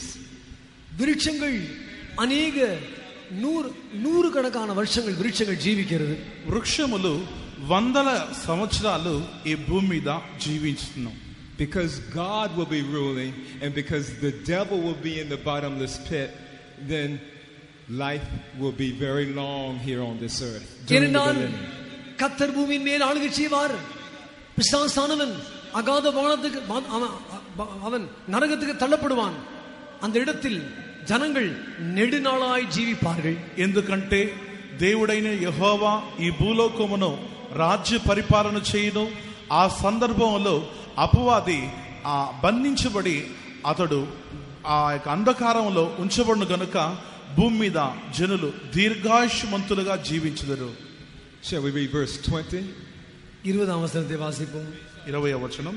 అక్కడ ఇకను కొద్ది దినములే బ్రతుకు శిశువులుండరు, కాలము నిండని ముసలి వారుండరు, బాలురు 100 సంవత్సరముల వయసు కలవారై చనిపోదురు. పాపాత్ముడై శాపగ్రస్తుడగు వాడు సైతము 100 సంవత్సరముల బ్రతుకును. அங்கே இனி அற்ப ஆயுசுள்ள பாலகனும் தன் நாட்கள் பூரணமாகாத கிழவனும் உண்டாயிரார்கள். 100 வயது சென்று மரிக்கிறவனும் வாலிபன் என்று எண்ணப்படுவான். 100 வயதுள்ளவனாகிய பாவியோ சபிக்கப்படுவான். There shall be no more thence an infant of days, nor an old man that hath not filled his days. For the child shall die 100 years old, but the sinner being 100 years old shall be accursed. Infants won't be dying after only a few months or living a few years. There'll be no sickness. அற்ப ஆயுசுள்ள பாலகன் அவர்கள் பிள்ளைகள் சிறு வயதிலே மரிக்க மாட்டார்கள். அந்த இடத்தில் நெடுநாட்களாய் அவர்கள் జీవిப்பார்கள். కొద్ది ఏళ్ళు జీవించేటువంటి బాలురు అక్కడ ఉండరు, కానీ దీర్ఘకాలం జీవించేటువంటి వారు ఆ స్థలంలో ఉంచబడుదురు. During the millennium there'll be no accidents. அந்த 1000 வருஷாட்சி நாட்களில் பெரிய விபத்துகள் நடக்காது. ఆ 1000 ఏండ్ల పరిపాలన సందర్భంలో ఆపదలు విపత్తులు ఉండదు. During the millennium, if you're standing up on a ladder doing some work, if you lose your balance and fall, before you hit the ground, an angel will catch you and set you down gently. 1000 வருஷாட்சி நாட்களில் நீங்கள் ஒருவேளை ஒரு ஏணியில் மேல் ஏறி ஏதோ வேலை செய்து கொண்டிருக்கிறீர்கள், தவறி நீங்கள் பின்னாலே சாய்ந்து விட்டீர்கள். அது ஏணி பின்னாலே சாய்ந்து விட்டாலும் கூட நீங்கள் கீழே விழுந்து முன்பாக ஒரு தூதன் வந்து உங்களை அப்படியே தாங்கிக் கொள்வார். మీ యొక్క జీవితంలో 1000 ఏండ్ల పరిపాలన సందర్భంలో ఒక నిచ్చెన మీద నుండి క్రింద పడిపోయినప్పుడు ఆ పడిపోయిన సందర్భంలో కూడా మిమ్మల్ని అలా వెనుక భాగంలో నుండి మిమ్మల్ని అలా ఎత్తి పట్టుకొందురు. If someone does die at only 100 years old, there'll be a reason. It'll be because of sin. ஒருவேளை ஒரு மனுஷன் 100 வருடமாய் அவன் மரிப்பார் என்றால், மரித்தால் அவன் ஒரு பாவி என்று அவன் மரித்ததுக்கு ஒரு காரணம் இருக்கும். ఒక 100 సంవత్సరాలు గడిచినటువంటి ఒక ముసలివాడైన పాపాత్ముడైన శాపగ్రస్తుడైన అక్కడ 100 సంవత్సరాలు బ్రతుకుతాడు. So those who take part in the first resurrection will be ruling over all of these who are in their mortal bodies living during the millennium. ஆகவே முதலாம் உயிர்த்தெழுதலில் யாரெல்லாம் பங்கு பெறுகிறார்களோ அவர்கள் இந்த சரீரத்தில் அவர்கள் 1000 வருஷம் அவர்கள் ஆளுகை செய்வார்கள். కావున మొదటి పునరుద్ధానంలో పాలు పొందేటువంటి వారు 1000 ఏండ్ల వరకు వారు క్రీస్తుతో కూడా ఏలుబడి చేయుదురు. And how will we be ruling at that time? அந்த நாட்களில் நாம் எப்படி ஆளுகை செய்ய போகிறோம்? మనం ఆ దినముల్లో ఏ రీతిగా ఏలుబడి చేయబోతున్నాము? Well, we'll be ruling with Christ. So that means we must look to Christ. நாம் கிறிஸ்துவோடு கூட நாம் ஆளுகை செய்ய போகிறோம். அதோட அர்த்தம் நாம் கிறிஸ்துவே நோக்கி பார்த்து கொண்டிருக்க வேண்டும். మనము క్రీస్తుతో కూడా ఏలుబడి చేయబోతున్నాము. క్రీస్తు యేసులో ఉండి మనం జీవితాన్ని చేయబోతున్నాం. When Jesus was on earth, he served his disciples. கர்த்தராகிய இயேசு கிறிஸ்து இந்த பூமி மேல் காணப்பட்ட போது தன்னுடைய சீஷர்களுக்கு அவர் ஊழியம் செய்தார். యేసుక్రీస్తు ఈ భూలోకంలో జీవిస్తున్న సందర్భంలో తన శిష్యులకు ఒక ఉపమానాన్ని బోధించి ఉన్నాడు. Jesus said, who's greater, the one who sits down at the table or the one who serves? But I'm among you as he that serves. கர்த்தராகிய இயேசு சொல்லுகிறார், யார் பெரியவன், மேஜையின் மேல் உட்கார்ந்து கொண்டு பந்தி இருக்கிறவனோ அல்லது அதுக்காக சேவை செய்கிறவனோ? நான் உங்களுக்கு சேவை செய்கிறவன், ஊழியம் செய்கிறவன் என்று சொல்லுகிறார். యేసుక్రీస్తు ముందు ఎవడైతే ఆ కుర్చీ మీద కూర్చొని ఉన్నాడో ఆ వ్యక్తి కాదు, కానీ పరిచారం చేస్తున్నటువంటి వ్యక్తే గొప్పవాడు మీలో అని చెప్పి ప్రభు పేర్కొని ఉన్నాడు. We will be ruling by serving. ఉన్యావే நாம் ఆளுகை செய்வோம். నిజముగానే మనం ఆయనతో ఏలుబడి చేయబోతున్నాము. And if there's someone who has an inclination to give into the evil nature which they were born with, they will be warned during the millennium. யாருக்காவது அப்படி ஏதாவது ஒரு தீய காரியம் செய்ய வேண்டும் என்றதான ஒரு எண்ணம் வரும் என்றால் அவர்கள் அந்த நாட்களில் அவர்கள் ఎచ్చరికపడువాர்கள்.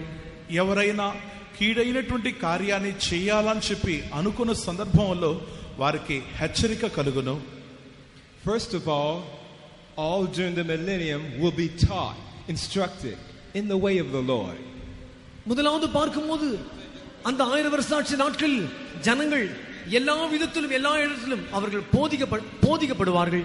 మొట్టమొదట 1000 ఏండ్ల పరిపాలన సందర్భంలో జనులందరూ కూడా బోధన కలిగిన వారై బోధించబడిన వారై ఉందరు. Let's read verse 25. 25వ వచనాన్ని వాసిపోం. 25వ వచనం. తోడేళ్లను గొర్రెపిల్లలను కలిసి మేయును, సింహము ఎద్దు వలె గడ్డి తినును, సర్పములకు మన్ను ఆహారమగును. నా పరిశుద్ధ పర్వతములో అవి హాని అయినను నాశనమైనను చేయకుండాను అని యెహోవా సెలవిచ్చుచున్నాడు. ஓநாயும் ஆட்டுக்குட்டியும் ஒருமித்து மேயும், சிங்கம் மாட்டை போல வைக்கோலை தின்னும், புழுதி சர்ப்பத்துக்கு இரையாகும். என் பரிசுத்த பர்வதமெங்கும் அவைகள் தீங்கு செய்வதுமில்லை, கேடு உண்டாக்குவதுமில்லை என்று கர்த்தர் சொல்லுகிறார். There won't be any suffering, there won't be any death, even among the animals. மிருகங்கள் மத்தியிலும் கூட ஒரு கொடூரமும் மரணமும் காணப்படாது. ఈ మృగముల మధ్య ఎటువంటి వ్యత్యాస భావాలు ఉండదు, అవన్నీ కూడా కలిసి ఉండును. In Isaiah chapter 2 we read that there won't be any war, no fighting between nations. ஏசாயா 2ஆம் அத்தியாயத்தில் வாசிக்கும்போது జాతిகள் మధ్யில் నాటుகள் మధ్யில் యుద్ధము ఇరాదు. యెషయా గ్రంథం 2వ అధ్యాయంలో మనం చదువుతున్న ప్రకారంగా జనుల మధ్య దేశముల యందు ఎటువంటి యుద్ధములు ఉండదు. So the people born during the millennium won't have first-hand experience of suffering. ஆகவே அந்த 1000 வருஷ சாட்சி நாட்களில் நமக்கு எந்த விதமான పాడుகள் అங்க కానపడాదు. ఆ యొక్క 1000 ఏండ్ల పరిపాలన సందర్భంలో మన యొక్క జీవితంలో ఎటువంటి శ్రమలు మనకు ఉండదు. But the people will come up to Jerusalem for the feast, and there they will see animal sacrifices. அந்த நாட்களில் ஜனங்கள் எருசலேமுக்கு கர்த்தரை தொழுது கொள்ளும்படியாய் பண்டிகை கொண்டாடும்படி வருவார்கள், அவர்கள் బలి செலுத்துவார்கள். ఆ దినములలో యెహోవాకు యెరూషలేముకు వచ్చి వారు ఏటేటా పండుగ ఆచరించుటకు జనులు పరిగెత్తుకుని వచ్చుదురు. In Ezekiel's chapters 40 through 48 we see all the laws, regulations that will govern the temple in Jerusalem during the millennium. 1000 சாட்சி நாட்கள் எசேக்கியேல் 44ஆம் அதிகாரத்தில் 42 வாசிக்கும்போது எப்படி கர்த்தருடைய ஆலயத்தை அந்த நாட்களில் కర్తరుడి ఆలయం ఎంత విధమాய் కానపடும் என்பதை நாம் பார்க்கிறோம். ఆ దినముల్లో యెహెజ్కేలు గ్రంథం 44వ అధ్యాయంలో ఏ రీతిగా అక్కడ ఉన్నవో అవన్నీ కూడా 1000 ఏండ్ల సందర్భంలో ఉండను. So there they'll see animals dying. அங்கே அவர்கள் மிருகங்கள் சாகிறதை பார்ப்பார்கள். And then there they will see what Jesus went through for them to purchase their souls. அப்போது கர்த்தராகிய இயேசு கிறிஸ்து தங்களுடைய ஆத்மாவை மீட்கும்படியாய் அவர் எந்த விதமாய் பாடுபட்டார் என்பதை அவர்கள் நினைப்பார்கள். ఆ సందర్భంలో ప్రభువైన యేసుక్రీస్తు ఎలా శ్రమ పొందినారో వారు ఆయన్ను చూచుదరు. So during the millennium the people on earth will be taught the right way. ஆகவே 1000 வருஷ சாட்சி நாட்களில் జనங்கள் சரியான வழியில் நடக்கும்படி அவர்கள் போதிக்கப்படுவார்கள். కావున 1000 ఏండ్ల పరిపాలన సందర్భంలో జనులు సరైన రీతిలో బోధించబడిన వారై ఉందరు. But everyone born on the earth during the millennium will be born in sin, and they'll have the sin nature on the inside. 1000 வருஷ சாட்சி நாட்களில் பிறந்தவர்கள் எல்லாரும் அவர்கள் பாவிகளாக பிறப்பார்களா? அவர்கள் சுபாவத்தில் పాపం కానపడుమా? కావున 1000 ఏండ్ల సందర్భంలో జన్మించేటువంటి పిల్లలు పాపులుగా వారి యొక్క దుర్మార్గమైన స్వభావాలు జన్మించుదురా? The devil will not be ruling, the demons won't be tempting, but there may be a few rare cases where people give in to their own evil nature. அந்த இடத்தில் பிசாசு ஆளுகை செய்ய முடியாது, சாத்தானுக்கு இடமில்லை. ஆனால் ஏதோ கொஞ்ச இடத்தில் சிறிய பகுதியில் சில தீய காரியங்கள் జనముడి హృదయத்தில் తోండలాం. ఆ సందర్భంలో అపవాది క్రియ చేయడానికి లేదు. జనుల మధ్యలో చిన్న విషయాలను సాతానుడు తీసుకొని రావడానికి ఉండదు. This man may be tempted to steal. I'll tell him even beforehand, don't do that. இந்த மனுஷன் ஒருவேளை திருடும்படியாய் போவார். அவர் திருடுவதற்கு முன்பாக நான் அவரோட சொல்லிவிடுவேன், நீங்கள் அப்படி செய்யாதிருங்கள், நீங்க செய்ய போகிறீர்கள், அப்படி செய்யாதிருங்கள் சொல்லிவிடுவேன். ఆ సందర్భంలో దొంగతనం చేయడానికి మనుషుడు పూనుకొని వెళ్తూ ఉంటాడు. ఆ సందర్భంలో దొంగతనం చేయవద్దని చెప్పి వెంటనే హెచ్చరిక కలుగును. If he persists and does it anyway, then he'll be corrected. அவர் ஒருவேளை அதையும் மீறி திருடுவார் என்றால் அவர் சரி செய்யும்படியாய் அவர் శిక్షించబడువాர். ఆ యొక్క వ్యక్తి ఒకవేళ పూనుకొని దొంగతనం చేయడానికి వెళ్ళినట్టయితే సరైనటువంటి వ్యక్తిగా సృష్టించబడుదుడు. If even after correction there's no change, then he'll be smitten down, killed. அவர் சரி செய்யப்பட்டும் கூட பின்னும் கூட அதை மீறி அவர் அதை செய்வார் என்றால் அவர் கொல்லப்படுவார். ఒకవేళ సరిచేయబడి కూడా మరలా అతడు యథావిధిగా దాన్ని చేయడానికి దొంగతనాన్ని చేయడానికి పూనుకుంటే అతడు చంపబడును. That's why it says in verse 20, the sinner being 100 years old shall be accursed. ஆகவே தான் 21ஆம் வசனத்தை நாம் வாசிக்கிறோம். அந்த இடத்தில் 21ஆம் வசனம் வாசிக்கும் போது பாவி சபிக்கப்பட்டவனாயிருப்பான். 100 வயதாயிருந்தாலும் பாவி சபிக்கப்பட்டவனாயிருப்பான். అందుకే 21వ వచనంలో ఆ వ్యక్తి దుర్మార్గుడైన శాపగ్రస్తుడైన ఉండును అని చెప్పబడింది. Jesus said that the overcomers would rule the nations with a rod of iron. கர்த்தராகிய இயேசு சொல்லும்போது ஜெயாளிகள் அவர்கள் செங்கோல் அவர்கள் இருப்பு கோலினால் ஆளுகை செய்வார்கள். ప్రభు అయిన యేసుక్రీస్తు వచ్చినప్పుడు వారు యేసుక్రీస్తు బాటు ఏలుబడి చేయుదురు. Of course, the rod of iron will be used only as the last resort.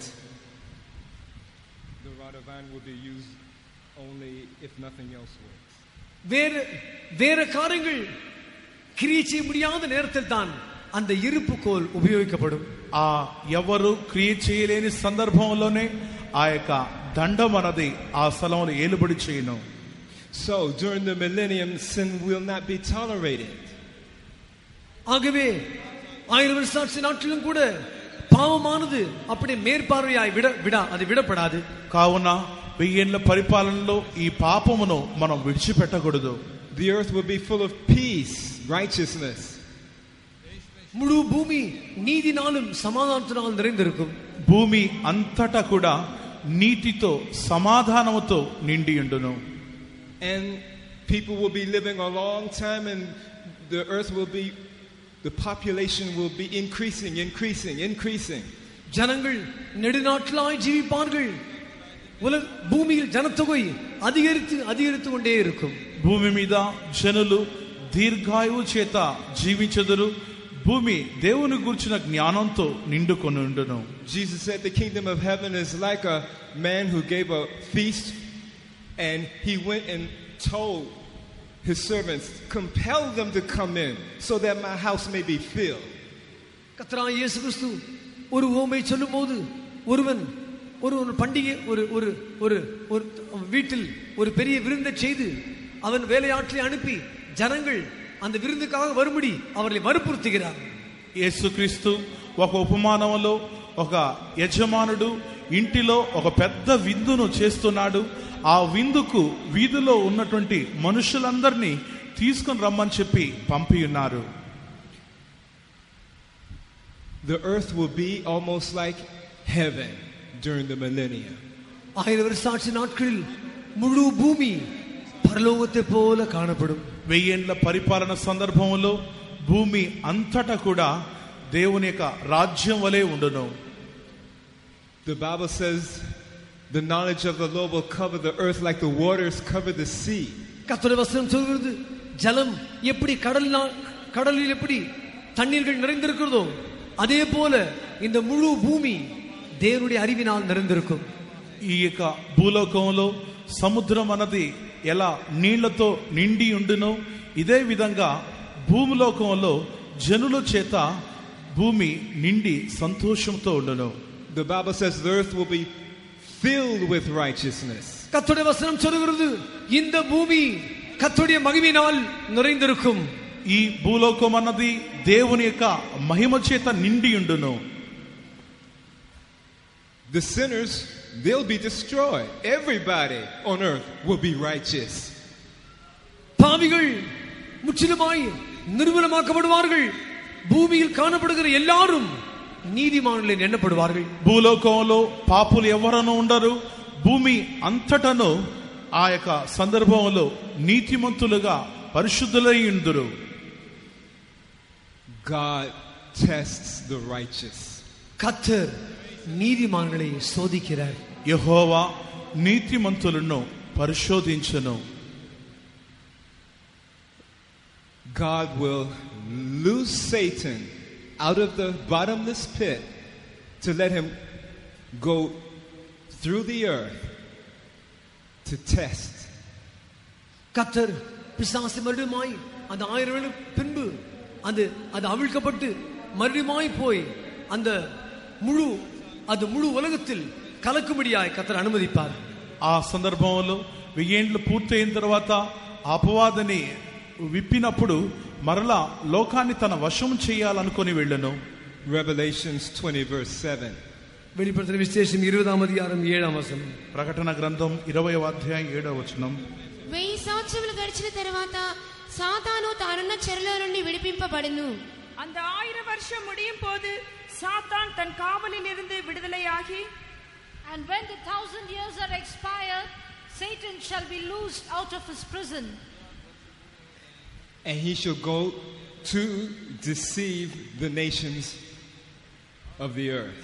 அவன் பூமியின் జాతిகளை அவன் வஞ்சிக்கும்படி புறப்பட்டு போவான். అతడు భూలోకంలో ఉన్నటువంటి జనులను మోసగించడానికి అతడు బయలు వెళ్ళను. It doesn't say he will go out and deceive, he will go out to deceive. அவன் போய் வஞ்சிப்பான் அல்ல. அந்த வசனம் சொல்லுகிறது அவன் మోసం పోకి அவர்களை வஞ்சித்துக் கொண்டே இருப்பான். అతడు బయలుదేరడం మాత్రం కాదు, ప్రజలను మోసగించి తన వశం చేసుకోవడానికి కుయుక్తిగా చూడును. Satan is the deceiver. That's what he wants to do. சாத்தான் அவன் ஒரு வஞ்சிக்கிறவன். அந்த வஞ்சிக்கிற வேலையை தான் செய்ய விரும்புகிறான். సాతానుడు యుక్తిగా మోసపరచడానికి వెళ్ళును, అతని వల్ల అది సాధ్యం కాదు.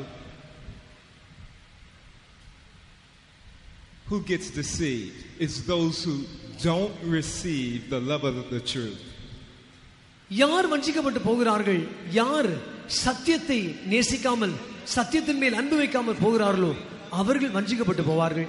ఎవరు మోసగించబడి సత్యమునకు తొలగిపోదురు? We know that after 1000 years Satan will be loosed to deceive.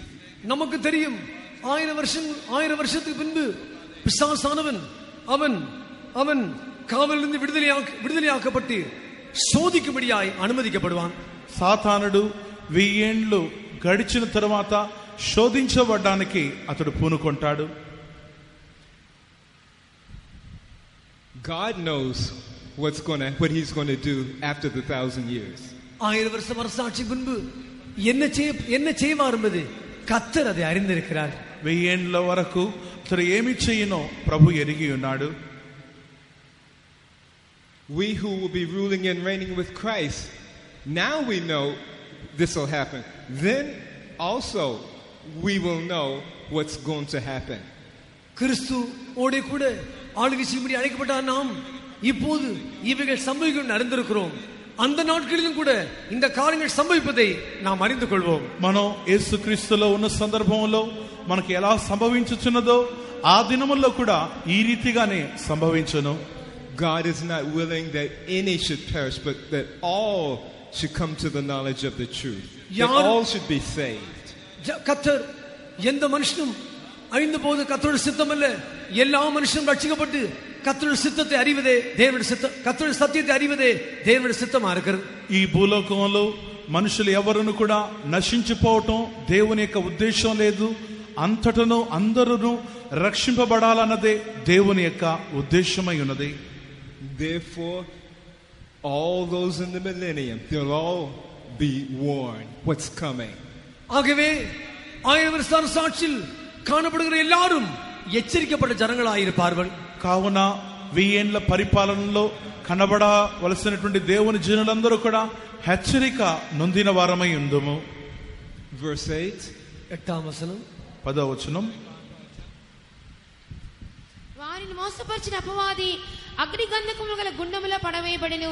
అచ్చట క్రూర మృగమును అబద్ధ ప్రవక్తయు ఉన్నారు. వారు యుగయుగములు రాత్రింబగళ్ళు బాధింపబడుదురు. பூமி 4 திசைகளிலும் உள்ள ஜாதிகளாகிய கோகையும் மாகோகையும் மோச போக்கும் படிக்கும் அவர்களை யுத்தத்திற்கு கூட்டிக் கொள்ளும் படிக்கும் புறப்படுவான். அவர்களுடைய தொகை கடற்கரை மணலத்தனையாயிருக்கும். And shall go out to deceive the nations which are in the four quarters of the earth, Gog and Magog, to gather them together to battle, the number of whom is as the sand of the sea. Verse 9 says, and they went up on the breadth of the earth. 9వ வசனம் சொல்கிறது, பூமி எங்கும் அவர்கள் பரம்பி போனார்கள். భూమి ఎంగుం పరంబి పోనాர்கள். 9వ వచనం ప్రకారంగా వారు భూమి అంతటా వ్యాపించిరి.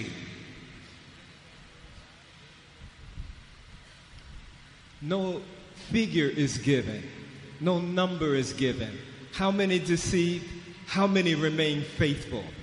இந்த இடத்தில் எத்தனை பேர் வஞ்சிக்கப்பட்டார்கள், எத்தனை பேர் உண்மையாக காணப்பட்டார்கள் அது எண்ணிக்கை கொடுக்கப்படவில்லை. ఈ సందర్భంలో ఎంతమంది నమ్మకంగా ఉండి ఎంతమంది అపనమ్మకంతో ఉండిరో వారి యొక్క లెక్క సంఖ్య చెప్పబడుచున్నది.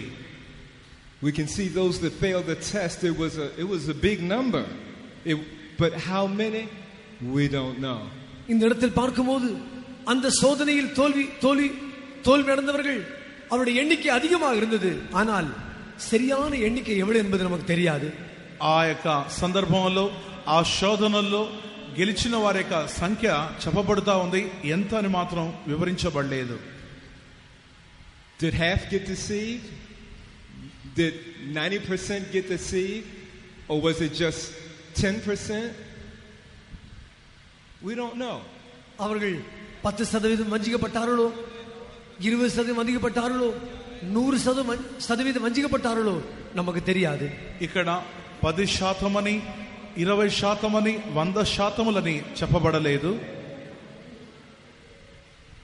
The only thing we know is that these are souls for whom Jesus died for. ஒரே ஒரு காரியம் தெரியும், இந்த ஆத்மாக்களுக்காக கர்த்தராகிய இயேசு கிறிஸ்து மரித்தார்.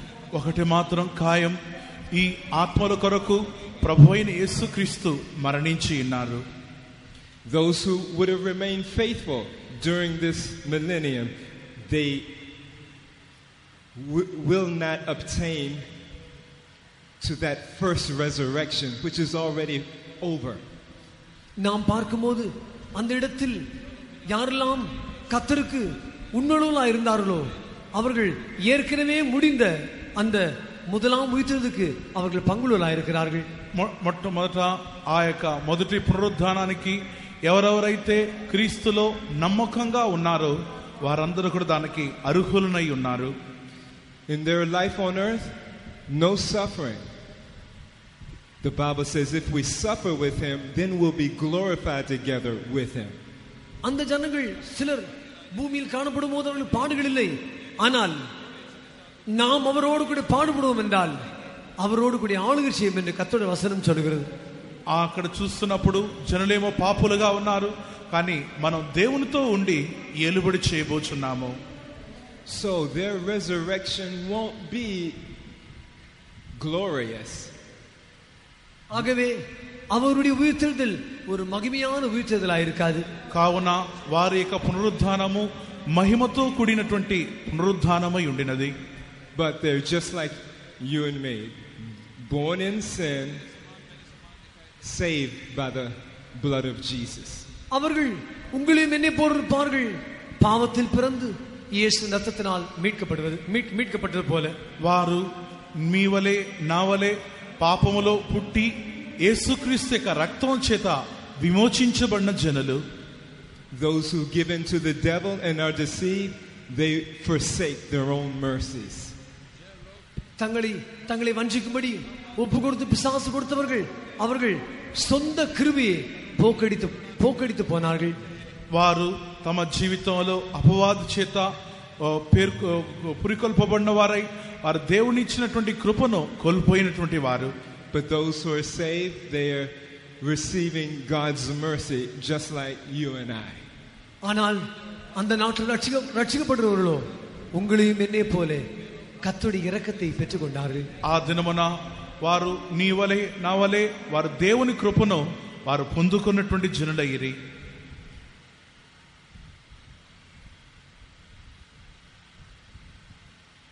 So let us take this to heart as a warning for you and me.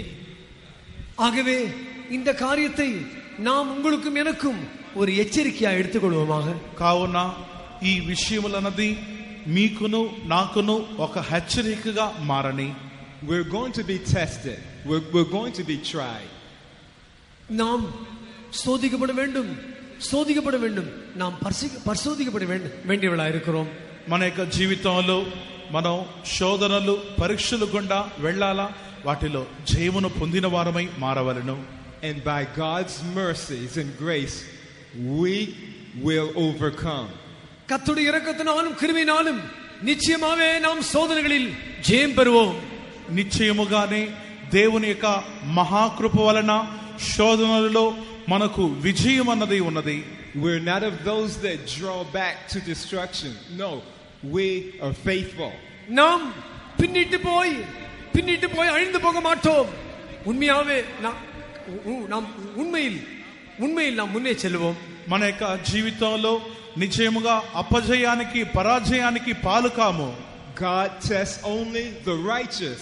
కర్తర్ నీతిమానులై మాత్రం శోధించగలిగారు. దేవుడైనటువంటి యెహోవా నీతిమంతులను ఆయన పరిశోధించి పరిశీలించుచున్నాడు.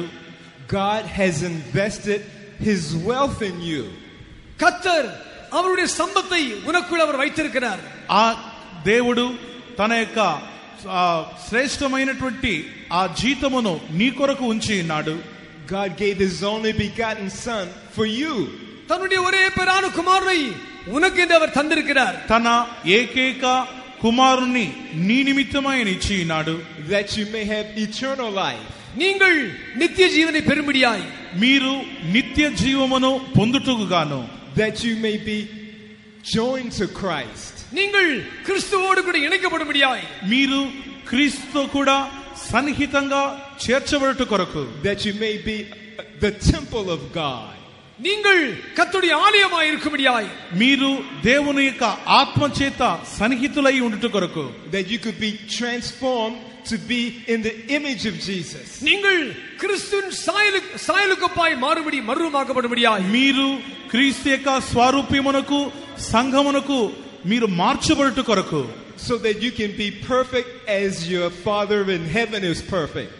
நம்முடைய பிதா பூர்ண சர்வராய் இருப்பது போல நாமும் పూర్ణ సర్వరాయి இருக்குమిడియాయి. తండ్రి అయినటువంటి దేవుడు ఏ రీతిగా పరిపూర్ణుడై ఉన్నాడో మనమును పరిపూర్ణులై ఉండుట కొరకు. If you test it, it's the Lord's declaration that you are righteous.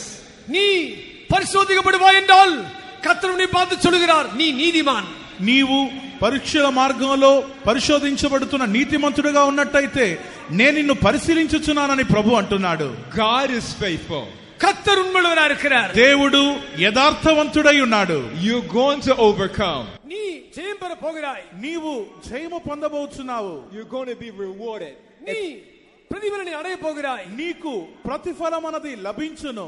Jesus is going to say, well done thou good and faithful servant. Enter thou into the joy of thy Lord. యేసు உன்னை பார்த்து சொல்ல போகிறார், நல்லதும் உண்மையுள்ள ஊழியக்காரனே, நீ என்னுடைய இளைப்பாறுதலுக்கு பிரவேசி என்று சொல்ல போகிறார். యేసుక్రీస్తు నిన్ను చూసి బల నమ్మకమైనటువంటి మంచి దాసుడా, నా యొక్క విశ్రాంతిలో నీవు పాల్గొనమని ప్రభు నిన్ను చూసి సెలవిచ్చును.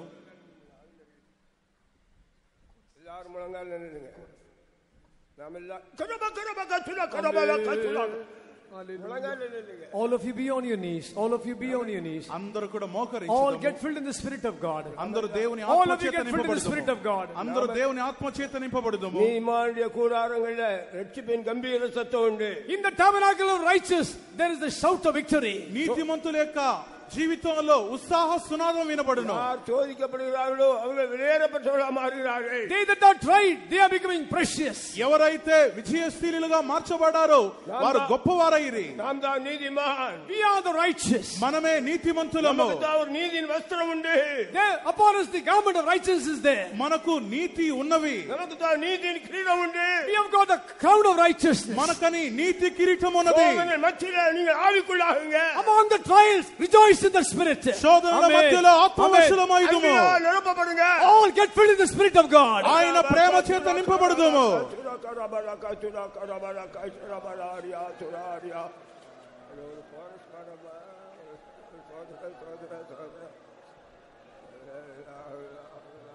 ஆவியின் சந்தோஷம் கொண்டானந்திக்க, ஆவியின் சந்தோஷம் கொண்டானந்திக்க, மழை போல் ஊற்றவே இப்போ வீண் மழை போல் ஊற்றவே ஆவியின் சந்தோஷம் கொண்டான். ஆமென். ஆவியின்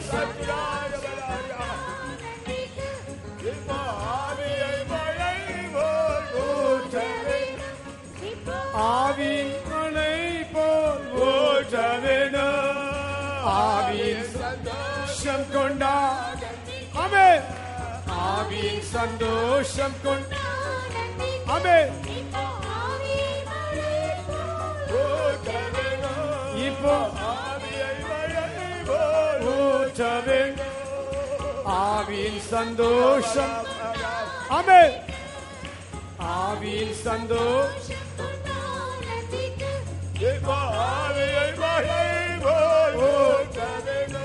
இப்போ ஆவியின் மழை போல் ஊற்றவேனும் ஆவியின் சந்தோஷம் கொண்டான். ஆமென். ஆவியின் சந்தோஷம் கொண்டான். ஆவியின் மழை போல் ஆமென். ஆவியின் மழை போல் ஊற்றவேனும் சந்தோஷம் கொண்டான். ஆமென். சந்தோஷம் கொண்டான். ஆமென். போல் ஊற்றவேன் இப்போ ஆவியின் மழை போல் ஊற்றவேனும் ஆவியின் சந்தோஷம். ஆமென். ஆமென். சந்தோஷம் கொண்டான். நந்திக்க ஆவியின் சந்தோஷம் கொண்டான். ஆமென்.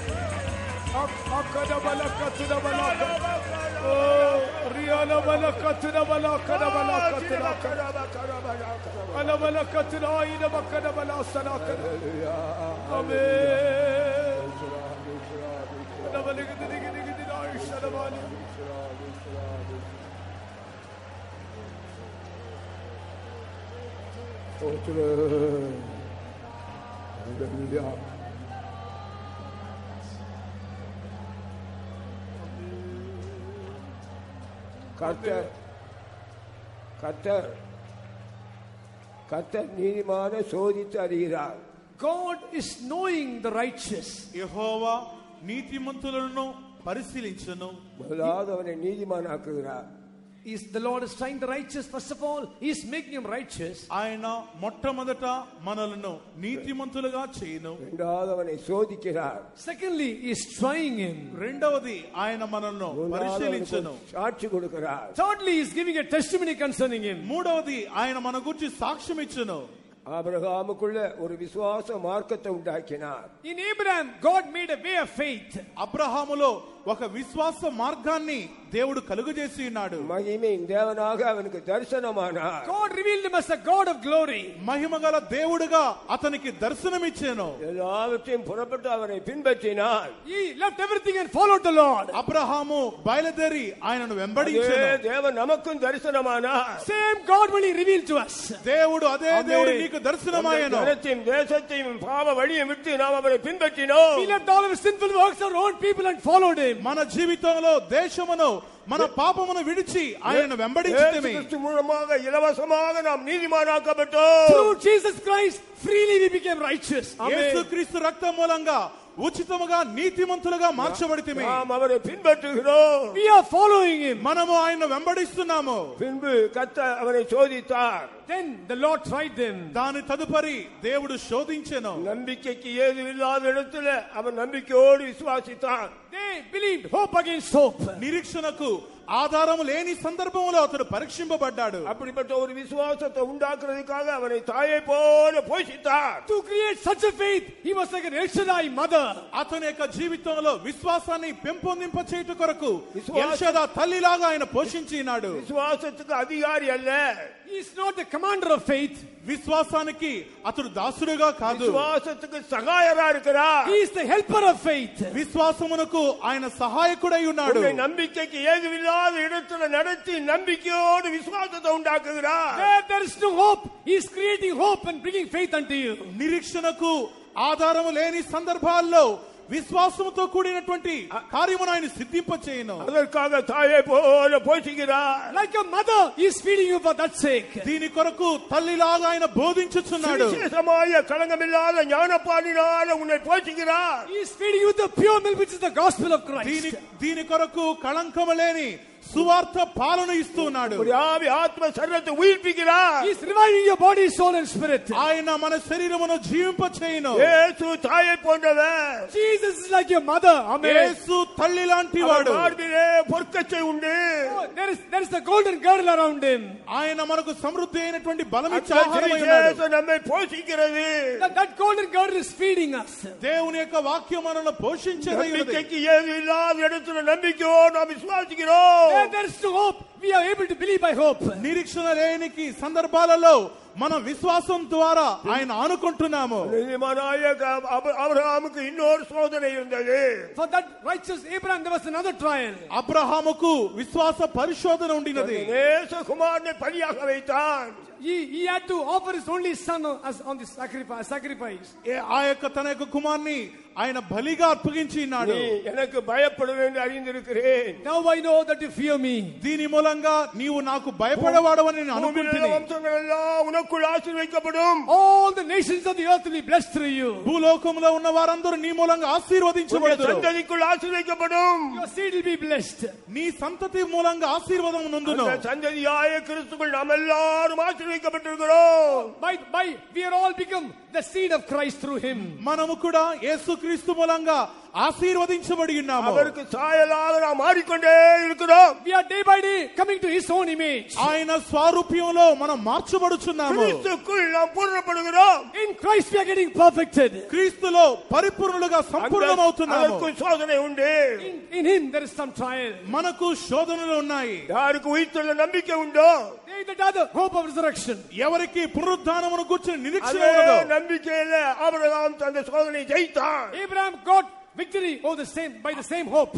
అబ్రహాము ఈ నిరీక్షణ మూలంగా శోధింపబడి ఉన్నాడు. ஒரு అழிవిல்லாத విశ్వాసத்தை அவன் பெற்றுக்கொண்டான். He got the incorruptible faith. నాశనము కాని విశ్వాసాన్ని ఎన్నుకొని ఉన్నాడు. யோபுடைய శరీరం అழிந்து పోనాலும் அவனுக்குள்ள ஒரு అழிవిல்லாத విశ్వాసం இருந்தது. Job says, all my whole body gets decayed. He had an incorruptible faith. యోబు యొక్క జీవితంలో నాశనమైపోయేటువంటి శరీరములో అతని హృదయం అంతరంగంలో నాశనం కాని విశ్వాసం ఉండినది. அந்த విశ్వాసத்துல నాశనం ఉండல. Not to plant you in that faith. ఆ విశ్వాసం అనేది జీవింపజేసే విశ్వాసం. అది సుత్తపునా మారితే that made him the pure gold. అతని ఆ యొక్క విశ్వాసం శుద్ధ సువర్ణంగా మార్చినది. We may be like Abraham and Job. నీవు అబ్రహాముగా కానీ యోబుగా ఒకవేళ ఉండవచ్చును. I believe whom I believe. I know whom I believed. నేను నమ్మిన వాణ్ణి నేను ఎరుగుదును. He is able to preserve me against that day. ఆయన నన్ను రక్షించుటకు సమర్థుడు. Oh, that power, he is able to preserve us. ఆయన శక్తికి మనలో మనమే అప్పగించుకుందాము. We will be able to get the inheritance of the righteous. నీతిమంతుల యొక్క స్వాస్థ్యమును పొందుదుము. May the Lord help us. దేవుడే మనకు సహాయం చేయును. இரக்கமும் பரிசுத்தமுள்ள நல்ல தகப்பனே, கர்த்தாவே, இந்த நல்ல வேளைக்காக நாங்கள் துதிக்கிறோம். இரண்டாம் நாள் கன்வென்ஷனிலும் கூட கால ஆராதனை கர்த்தர் மகிமையாய் பொறுப்படுத்தபடினால் நாங்கள் துதிக்கிறோம். எங்களுடைய துதியின் ஆராதனை, பாட்டுகள், சாட்சிகள், தூதை கர்த்தாவே கர்த்தர் ஆவிக்குள்ளாக்கினபடி நாள் ஸ்தோத்திரம். அது மாத்திரமல்ல, இந்த தூதுக்கு பிறகும் கூட கர்த்தாவே கர்த்தாவே ஒரு அபிஷேகத்தின் அக்கினியோடு கூட நீ எங்களை மத்தியில் இறங்கி வந்தபடினால் நாங்கள் ஸ்தோத்தரிக்கிறோம் கர்த்தாவே. எங்களுக்கு கொடுக்கப்பட்ட மகிமையான ஆலோசனைக்காய் ஸ்தோத்திரம். கர்த்தர் நீதிமானையோ சோதிக்கிறார், ஆனால் துன்மார்க்கரை கர்த்தர் தூரமாக தள்ளி போடுகிறார். கர்த்தாவே, ஆபிரகாம் யோபை போல எத்தனை சோதனைகள் வந்தது, ஆனால் நாங்கள் கிறிஸ்துவுக்குள் இருக்கபடினால் ஜெயத்தின் மேல் ஜெயத்துக்கு நாங்கள் பெறுகிறோம் என்பதை கர்த்தர் எங்களுக்கு வெளிப்படுத்தினால் நாங்கள் ஸ்தோத்தரிக்கிறோம். ஆமாண்டவரே, பிதாவுக்குள் நாங்கள் எல்லாம் கிறிஸ்துக்குள் நாங்கள் ஒவ்வொரு நாளும் ஜெயத்தை பெறுகிறோம் என்ற சத்தியத்துக்காக நாங்கள் துதிக்கிறோம். அது மாத்திரமல்ல கர்த்தாவே, எங்கள் நீதிமானை அழைத்திருக்கிறீர். நீதிமான கூடாரத்தில் ஜெயத்தின் கம்பீர சத்தம் உண்டு. நீதிமான்கள் மேல் நீதியுடைய வஸ்திரம் உண்டு. நீதிமானுக்கு நீதியின் கீழம் என்பதை கத்தங்களோடு கூட இன்னும் எங்களை பேசி பலப்படுத்த நாங்கள் துதிக்கிறோம். கர்த்தாவே, இந்த காலை வேளையிலும் கூட ஆராதனைக்கு வந்த எல்லா ஆத்மாக்களும் ஒவ்வொரு நம்முடைய சமூகத்தில் ஒப்புக் கொடுக்கிறோம். நம்முடைய தாசனை கர்த்தர் பலப்படுத்தி அபிஷேகத்து தூதை கொடுத்தபடினால் நாங்கள் துதிக்கிறோம். இந்த முழு ஆராதனை பொறுப்படுத்தபடினால் ஸ்தோத்திரம். தொடர்ந்து கன்வென்ஷன் கூட்டங்களில் ஒரு பெரிய எழுப்புதலை கர்த்தர் அனுப்புமாறு வேண்டிக் கொள்கிறோம்.